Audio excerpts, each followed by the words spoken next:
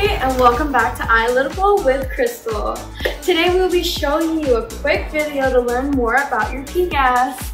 I will be using the AirVat vapor pressure unit to demonstrate today. pGas is the measurement of how much dissolved gases are in your sample. Too high of a pGas will affect your results. A couple of ways to make sure you avoid your pGas from increasing is to make sure you change and or clean out your filters.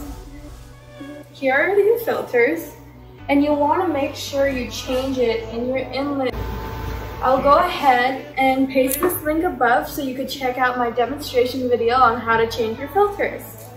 You also want to make sure to check that your inlet is placed correctly into your instrument.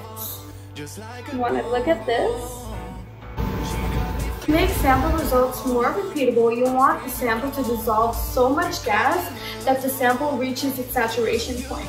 We do this by following the air saturation procedures in ASTM D5191. And that's all it takes to make sure your pGas is not running high.